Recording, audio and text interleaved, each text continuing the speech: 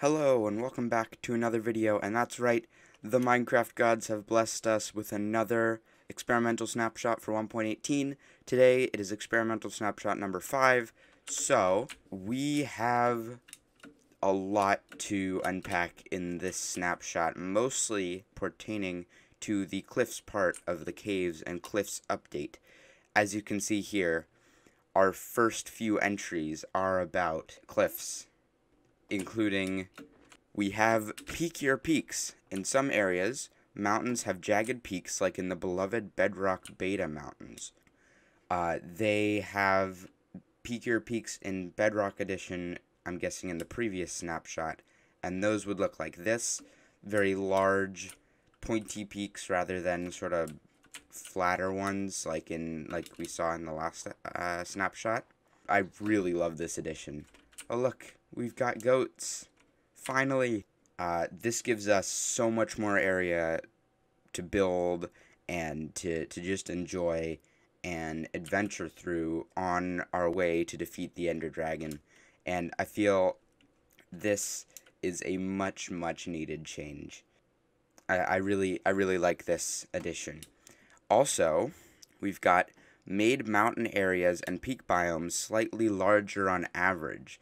That was also something we did not see in the last snapshot because, you know, this obviously wasn't added, but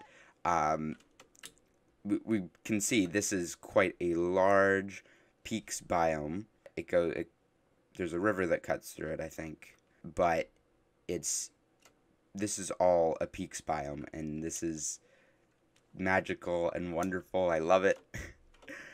Finally, we get the peaks added to caves and cliffs. And then, entry number 3. Raise the average mountain height, fixing an unintentional change from Snapshot 4 that made mountains lower and smoother. That's also what we saw in Snapshot 4, obviously. But then we had to lower the mountain height again to fix the Peakier Peaks, so maybe it evens out. We deliberately avoid having peaks or mountains that go above Y260 or so, because we want players to have space to build cool stuff on the peaks. So peaks that try to sneak too high get mercilessly cut off on a plateau. So what have we got here? 260. Holy crap, that's high.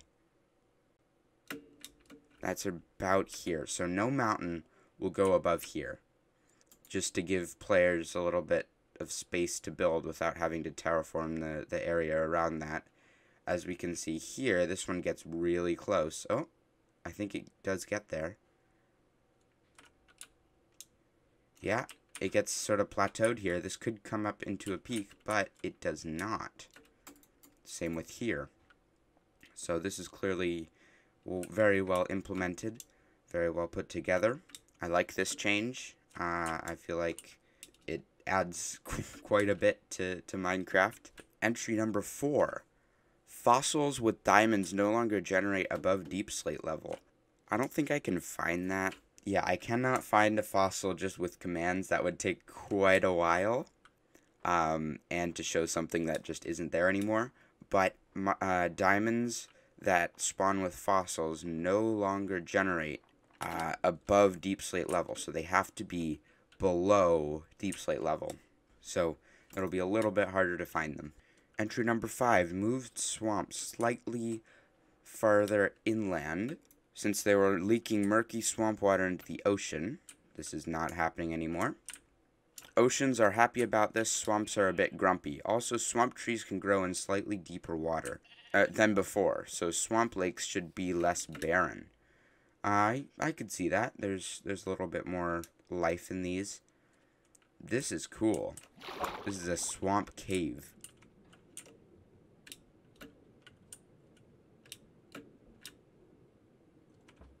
Oh, here's more swamp trees. So I guess it sort of just cuts around, like here, I guess. And then it comes to this swamp. And then let's see, are these trees, this tree is growing in 2 blocks of water rather than just 1. So is this one. Alright, I think that's pretty cool.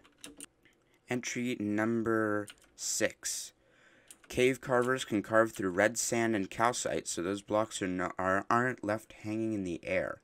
So we can see here, kind of, that it did carve through the calcite, but then the deep slate is just left sitting there. Maybe that's just a bug, but maybe you gotta fix that. Next, tweak the depth of rivers and the steepness of river banks. They are less likely to be super deep or get choked off in flat areas. Also, rivers integrate better with swamps. The river tends to get shallow and merge with the swamp rather than carving through. Swamps like that feel less disruptive. So if you look at my last video, which I do suggest checking out, it showcases snapshot 4, and while you're there, consider subscribing. You'll be notified whenever a new snapshot comes out. Anyways, maybe this was not correctly implemented, or maybe this is just a ravine, but that seems like a pretty deep river for me. But the river banks, definitely, they're less steep. I guess maybe that's what they're trying to put in, or maybe they're not. I'm not sure. But I mean, it kind of has like these little beaches around the river, which I kind of like, but I also really enjoyed the fjords. Maybe they're still in here, but I haven't seen one yet, so. Our next entry. Small lake features are no longer placed in dry and hot biomes, desert, savanna, badlands. Reduce the number of lake feature placements in other biomes. So, maybe this lake is supposed to be in this biome, the forest. Yeah, this is in the forest, although it's a lot in the badlands, so maybe it's just a coincidence. But look what I found. A huge cave. Next entry, small hills and overhangs generate more often in flat areas like in snapshot 3. This was accidentally removed in snapshot 4, causing flat areas to be a bit too flat and featureless. So these small hills and overhangs, I have not seen one in this biome, but maybe there's one in the desert over here. Yeah, kind of. This was kind of done. Like here. Small hills. I guess that works. Ah, this would be a small hill. No overhangs, though. Oh, here's an overhang. Yeah, there's a good example. Now here's a sad one. Reduce the amount of shattered terrain and shattered savanna biome, replacing that with some flatter beaches instead. Although I kind of like the beaches, I really enjoy the shattered savannas and other shattered terrain because it's just my favorite biome. There's just so much there, so many cool and weird things. And it replaced it with flat beaches, so these. Next, water springs can generate in more types of rocks such as dirt and snow, reducing the likelihood of small mountains, streams, and waterfalls. Also added springs to lush caves. Let's check that out. Here's our lush caves. Let's find a spring, though. These are not springs, I think. I think they're just pools. I think this may be a spring. Not 100% sure. I think that's a spring as well. Oh. Whoa, this is not a spring. What is this?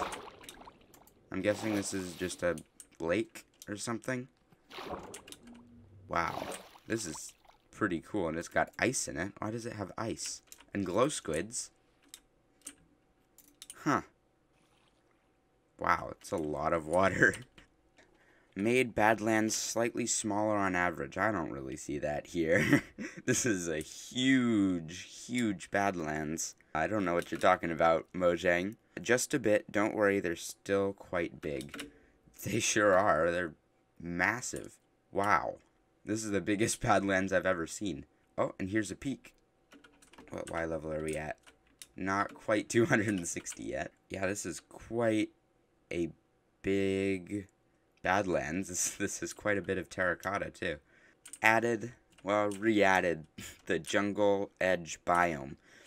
If we keep it, we'll probably rename it, though, because it really isn't an edge biome anymore. Yeah, I mean, this would be a jungle edge biome here. This is just a jungle. And then over here would be a jungle edge because it doesn't have the same leaf coloring and grass coloring and stuff. And it can blend a little bit more with the Badland. It still has all the jungle features though, like cocoa beans and trees and stuff. So, not much has been removed. Next, tweaked mushroom fields biome so it matches the shape of the islands better. Oh. This would be a mushroom fields biome, I guess. It sure does match the shape of the island, I guess. Let's see, so it extends from here. And now it's deep ocean. Alright. So that, I'm guessing, doesn't work because, like, this whole area would be a mushroom fields for this island. It's very disappointing. It's very disappointing, Minecraft. Come on. So here we are in a meadow biome. And this should be a cave entrance to a dripstone cave. Because dripstone caves biome place stone surface instead of grass surface when leaking out of cave entrances. This should make dripstone cave entrances less grassy. So, let's find a good entrance to this cave. Here's one. Maybe. Nope. Oh, maybe here. Yes, here. So this is stone rather than grass. Grass would then just, like, go up here. And, yeah, so this is way less grassy than it used to be. And then I'm guessing the dripstone caves biome. I still do not see any dripstone. Yep. I guess this is not a dripstone caves biome. That's disappointing. But you can imagine how it looks. Next, remove the height-based spawning change that was made in Snapshot 3. We appreciate community discussions about this. We decided to undo the change for now, and we'll come back to this when we have more time. So, I'm guessing that the height-based spawning, so like cave monsters spawning up there, was added in Snapshot 3, and now it is removed until, I'm guessing, they add the warden, because we do not want wardens up there. So anyways, thank you guys so much for watching this video. Make sure to subscribe, like this video, and turn on notifications to be notified whenever I release a video specifically about these snapshots. That would be appreciated. And thank you for watching this far. Most people don't. And I hope to see you in the next episode of 1.18 Snapshots. Thank you for watching. Bye.